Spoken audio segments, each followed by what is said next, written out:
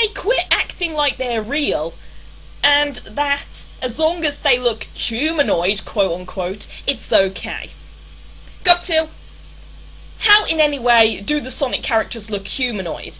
Tell me that. They've got animal ears, they've got animal noses, they've got animal fangs, they've got animal tails, they're covered in fur. How in any way do they look humanoid? Oh, I don't know. It's probably the hands, palms, fingers, thumbs, arms, elbows, feet, legs, knees, chest, and waist. Does that answer your question? Shasha, even if Amy has human parts, she's still an animal. Also, isn't that video uploaded in 9/11 of last year?